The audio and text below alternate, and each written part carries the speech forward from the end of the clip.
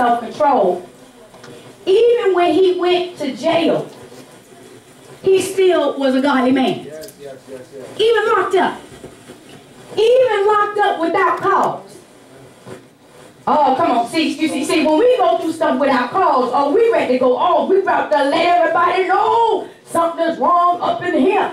But he went to jail without cause and still was a man of God locked up.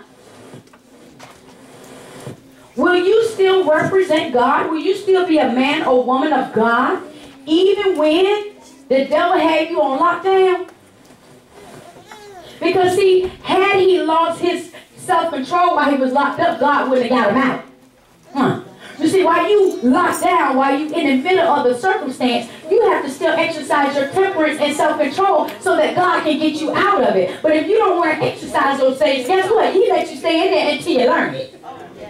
Some of us are saying that we have to trouble with our self-control and temperance because God is allowing you to stay in the fire until you learn your lesson. If you shut your mouth and learn how to exercise these gifts, these fruits, then he will allow you to come out. But God cannot allow you to elevate when you don't have your bookends in place. He can't allow you to elevate without love. He can't allow you to elevate without self-control because you will lead someone straight to hell.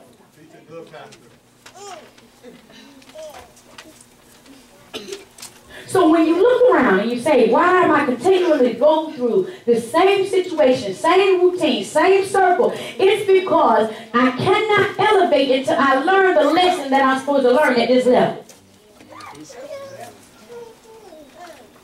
You will stay in your situations a lot shorter when you go ahead and start exercising the fruits of the Spirit while you're in it. You see, we don't have a problem exercising them when we done came out. Oh, God, dear glory, I was going through, but now, God. Oh, we happy then.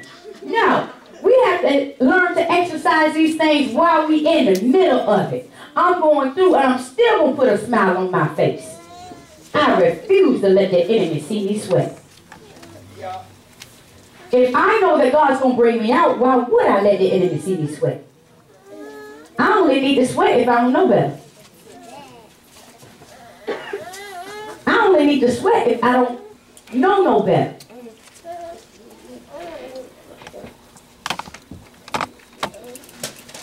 Life lesson.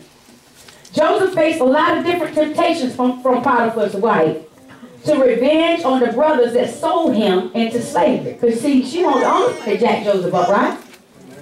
Before Joseph ever got there, his own brother sold him into slavery.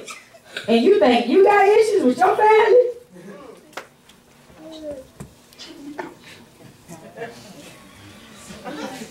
They ain't sold you to the Africans.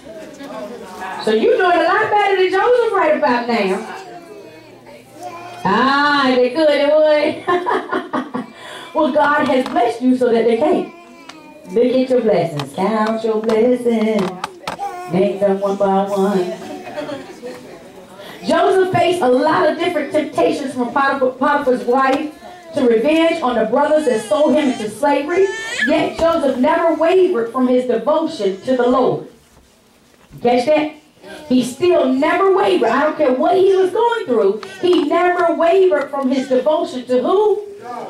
Oh, see, that would kill me. Because people go through stuff and they will refuse to come to church. Because the church folks refuse to come to church because somebody in here says something. But this man done got sold into slavery. They got locked up and he still refused to give up his devotion to the Lord. How quick are we to give up on God because of people? Because somebody said something. Could you really handle the challenges of God? You're asking God to elevate you. And if you are willing to give up on your devotion to God because somebody said something that hurt your feelings, how do you think you're going to elevate to go through some real tests and trials and tribulations for him to realize that he can really trust you? My daughter, my son, I can't trust you because when Sister Susie said this about you, you just wouldn't even come to church and worship me. When Brother John said this about you, you came to church but you had an attitude the whole time. Do we understand how we value people's actions against us more so than we value our devotion to our Lord and Savior? Wow. It's crazy. Yes, ma'am. I was talking to somebody today, and they say, man, I said, well, when I was in my sin, I still came to church. So if I ain't gonna stop coming to church when I'm sinning, why am I gonna stop coming for somebody else sinning? Exactly. But why would you base your walk with God on anybody else? So let me have you understand something. Those people out in the world who does not really know this thing, they may have a little ground to say, well, you go to church and you act like this and you act like that. They may have a little ground. But let me tell you something. You that's in here now, you know too much. You know too much to continue to allow people to dictate your relationship with God. I don't care how much somebody stabbed me, crucified me, they ain't got no heaven or hell to put me in. So therefore, I have a relationship with my Creator. I cannot allow any of you in this room to dictate how close I get to Him. All y'all can go to hell tomorrow. That don't mean I'm going. I love y'all, but I don't love you enough to go to hell for you. None of y'all. You understand me? But too often we look and we will use other people's situations and other people's issues of why we not going to do right. And you know what you are? You're a liar. You are not where you want to be with God because you have not chosen to be. No one in this church, matter of fact, let's go further, no one in this world can dictate your relationship with God. He is a personal Savior to each and every one of us. None of you can affect my relationship with God. Isn't that awesome? That's an awesome thing that no one can dictate your relationship with Christ, but yet we give that a power away because Robert said that I was too ugly to be preaching on a Wednesday night, but I don't feel comfortable preaching now. And don't look at me, just listen to me. You know what I'm saying? But people will say stupid stuff like that. Y'all, first of all, I'm going to turn my back right now. And I want y'all to check y'all self. Because y'all have given stupid reasons of why y'all ain't come to church. Well, if she hadn't said this, well, they make me feel like I got to go. Well, they, shut up. All that's lies. You ain't here because you don't want to be here. Everything else is a lie. And all lies will have their place well in the lake of fire. At least tell the truth. At least tell the truth. Stop blaming other people for what you're not doing. Yeah, you might have a chance to go to heaven, you tell the truth. But you a shoo-in for hell, because now you're going to lie on the people in the church. I ain't there because they make me feel. It's a lie. You shoo-in to go to hell. His actions were always defined by his relationship and faith in God. Not in the people, not in what they did to him, but his actions was always as defined by what? His relationship and his faith with God. Why do we continue to let people dictate? If he worried about people, he would have been gave up, because when his own family sold him into slavery, he would say, what else I got to live for? You understand me?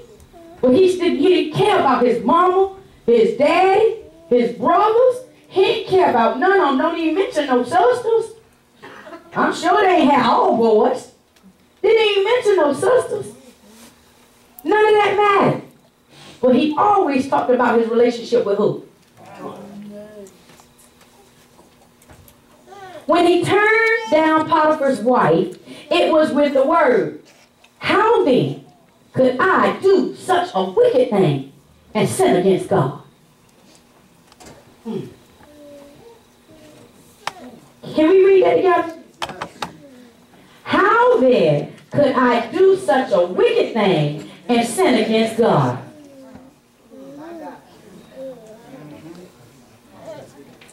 Ain't that scary? Because see, we're saying it. But when you faced with wickedness, what do?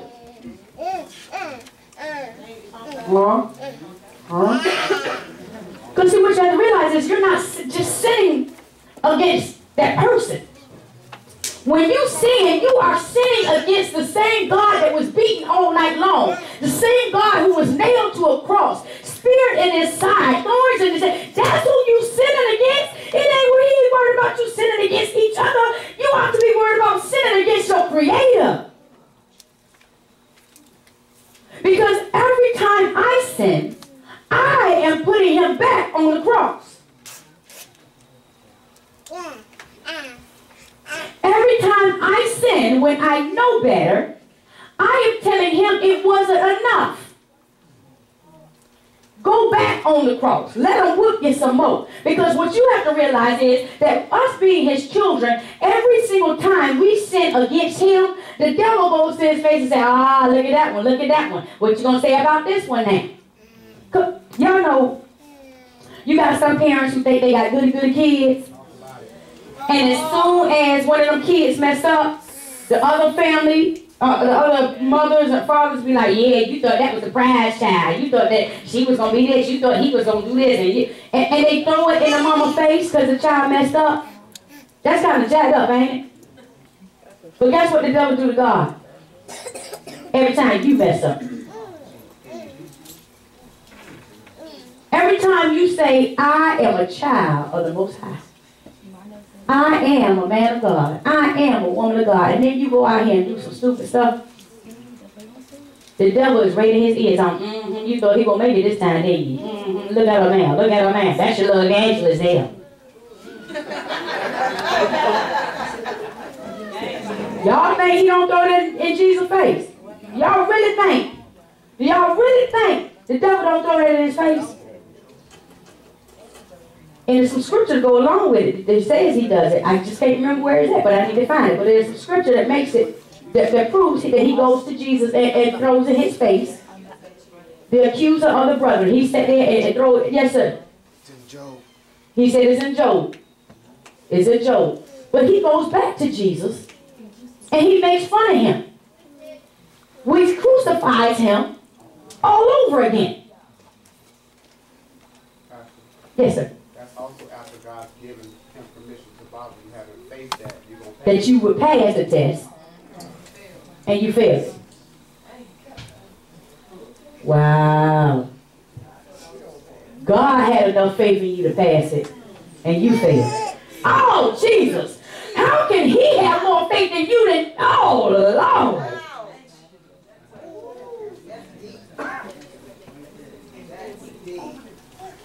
He cannot, the devil cannot attack us except given permission by God.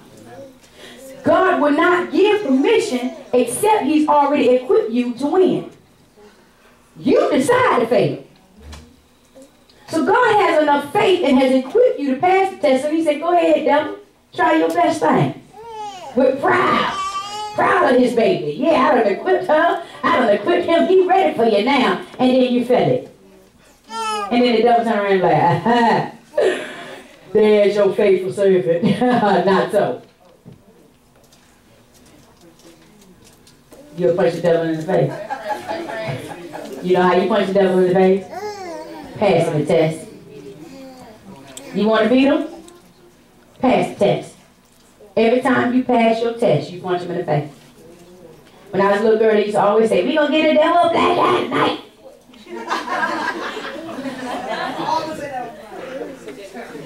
Every time we come to church, they be ready to have some church. Boy, they say, we gonna get a devil a black eye tonight. You get a devil a black eye by passing your test.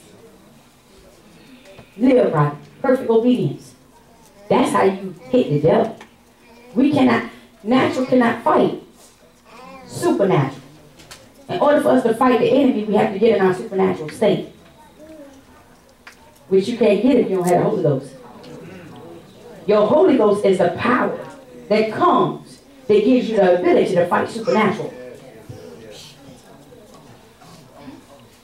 So if you just going to church, if you just going to church, because you're supposed to go to church, and you still ain't got the power, because the Bible says, after the Holy Ghost comes, you shall have power. That means before you get the Holy Ghost, you ain't got no power. You just go to church. But you don't have the power to tell the devil what? Nothing. No authority whatsoever. Well, he tells you, if you want to be strong, if you want to be mighty, I will give you that power, but it will only come after you receive my Holy Ghost. Yes.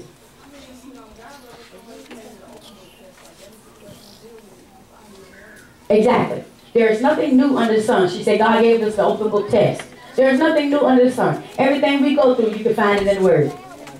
Everything we go through, the answer is already there. It's that we choose to close the book and do it our way, and then cry to God when we mess it up. We choose to close the book with the directions. And then, you know how when you go to the store and you buy this shelf, and it comes with directions on how to put the shelf together, right?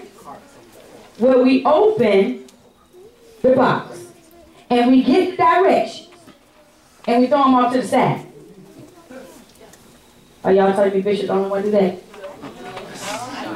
Oh, okay. All right. Okay. So we open the box. The box has directions of how this thing supposed to go together. We throw the directions, give it a minute to shut down, and it'll cool off, and then it'll come back up. The directions are in the box. You take the directions out and you throw it off to the side. And you put the thing together the way you want to put it together. But it don't work. You done made your own holes when the thing already had perforated holes. And now because it ain't right, you want to put it back in the box and go take it back to the stove. You done altered it.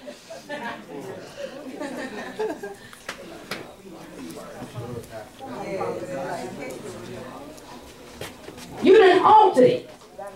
So now it's no good for you and nobody else. So therefore, if I have my natural body that God has given me, my natural temple, and I've been given the instructions on how to put this thing together and how it's supposed to go, but I close up the instructions and do what I want to do. And then when I got cancer, and then when I have sugar diabetes, and when I have syphilis, and when I have venereal diseases, then I want to take the stuff that I done altered, I done messed it up because I did it my way, and give it to God on my heel. Fix it.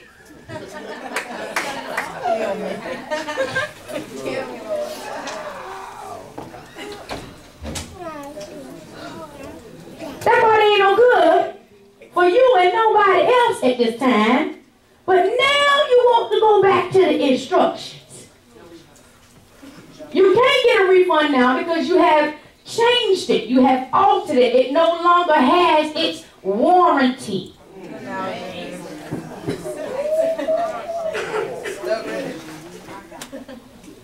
You see, it's like a computer.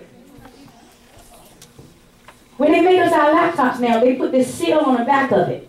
And they say it comes with a warranty. If anything internally goes wrong, with this warranty, I will fix it. Or I will replace it with this warranty. However, if the seal has been broken, your warranty is no longer valid.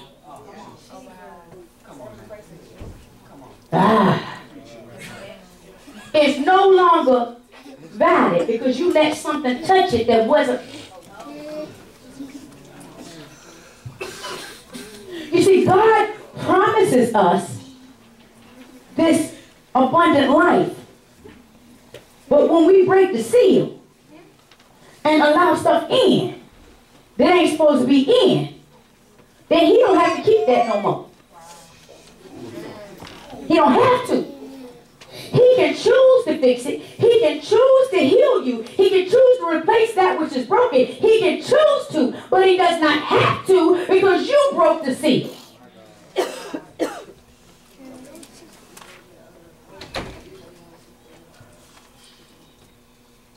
She said, first chapter of Ephesians states that the Holy Ghost is your warranty for eternal life. Ephesians. Okay? fact of the matter is,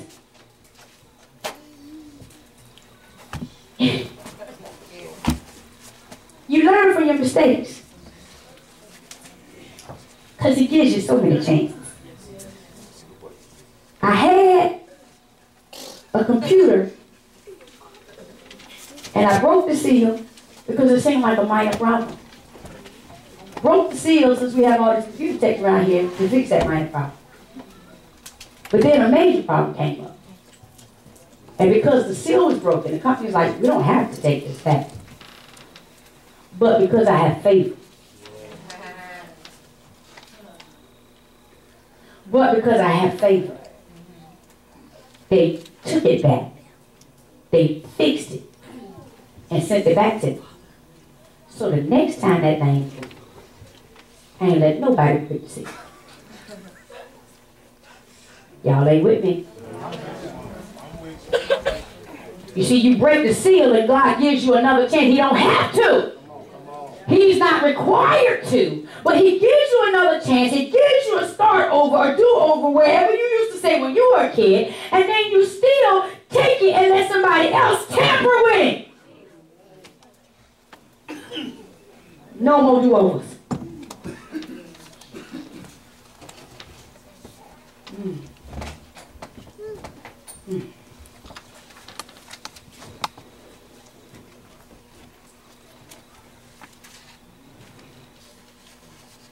You gonna stay over there this time? Oh, I think that's appreciate it.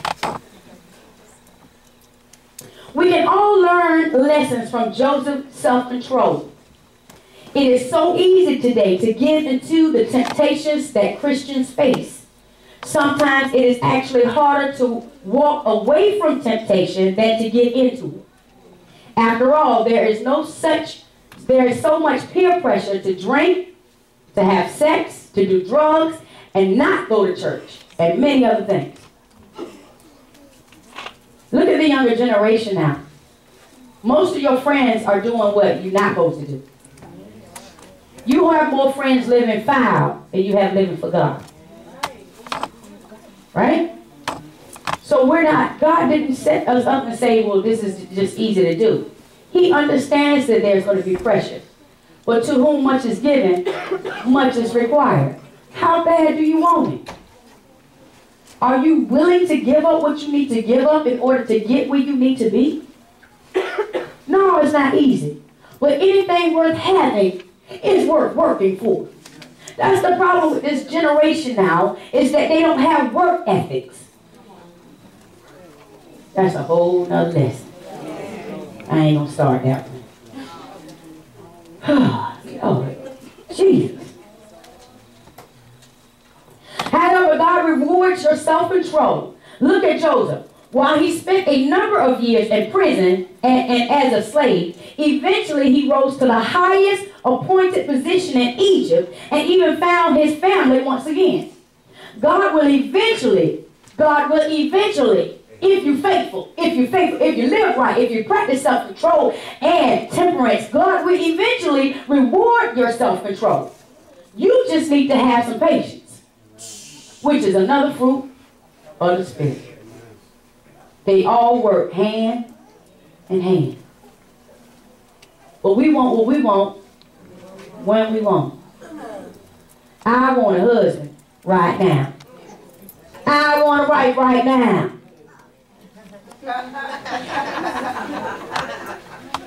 Rob, face on y'all. I'm not intellectually known. They're on the microphone. Stupid. I mean, outrageous. Stay away from me. It's contagious. No, we're going to delete that on YouTube. Delete that part. Delete that part. Delete that part. Don't take that.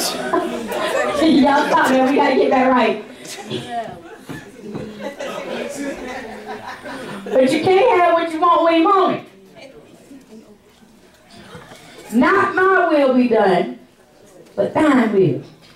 If God has not sent you that husband, it's because you're not ready yet.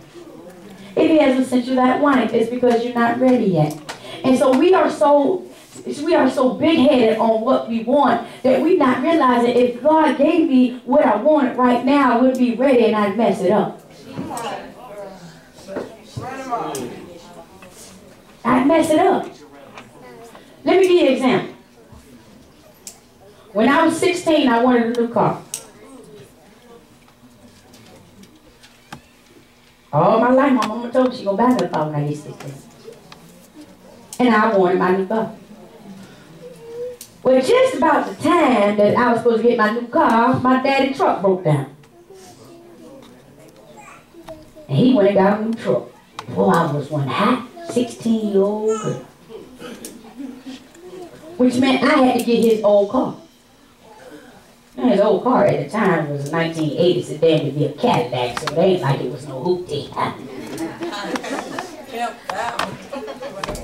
I was the only one with 2 girls in high school that drove Cadillacs, and I was one of them. Long, big daddy.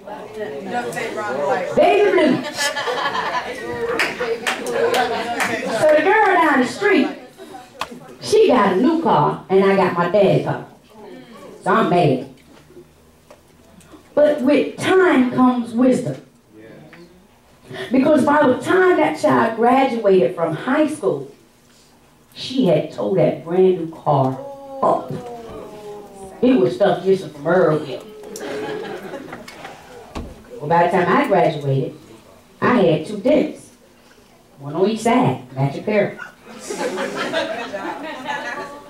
You know, I'm just saying I ain't perfect. Don't be judging me. Y'all cars got dents right now.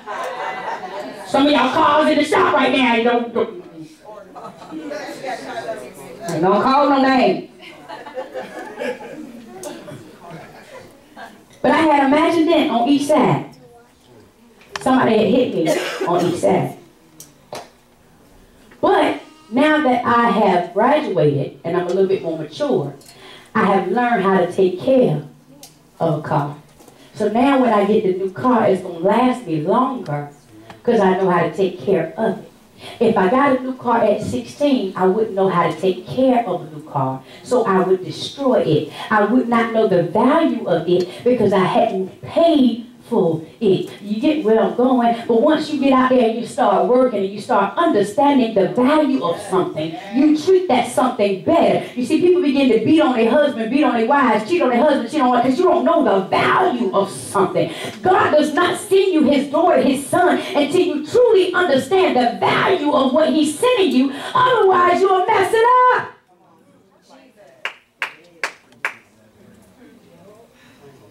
If he sent you a wife right now, you would not value her the way that you're supposed to. But you just want it right now, so you just gonna mess her up right now. So he said, well, okay, go mess up one of the devil's churn, because you ain't gonna mess up mine.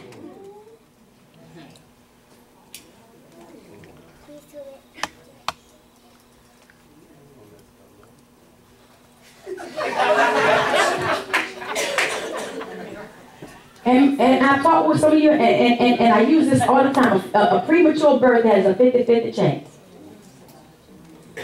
A 50-50 chance. What does that mean when it comes to this situation? A premature marriage has a 50-50 chance. If you wait until the relationship is developed and both people are loving on God and you get married, your marriage can be prosperous. But if you jump and get married before you're at that level, your marriage has a 50-50 chance. And actually, I would dare to go as far as a 70-25% chance nowadays, because 90% are divorced nowadays. You understand me? So if you know that if I do this too early, it's probably going to die. Wouldn't a smart, mature thing to say, Lord, your time. I don't want to go through planning a wedding, spending all my money, going in my pretty dress and tuxedo in front of all these people and vowing before God and all these people until death do me part. And 3 months later, I got to go all over again to get a lawyer and get a divorce and go to court and all that stuff. For what? For what? For what? For what? It's a waste of time. And it's a waste of money. The courts are getting fat. Lawyers are getting paid off the voices alone. Yes, ma'am. I went to Social Security in Virginia, here in Virginia, and to get my Social Security card changed. And the lady in the front desk, she was like, "Oh," she was like, "You just got married?" I was like, "Yeah." She was like, "When y'all got married?" I was just like,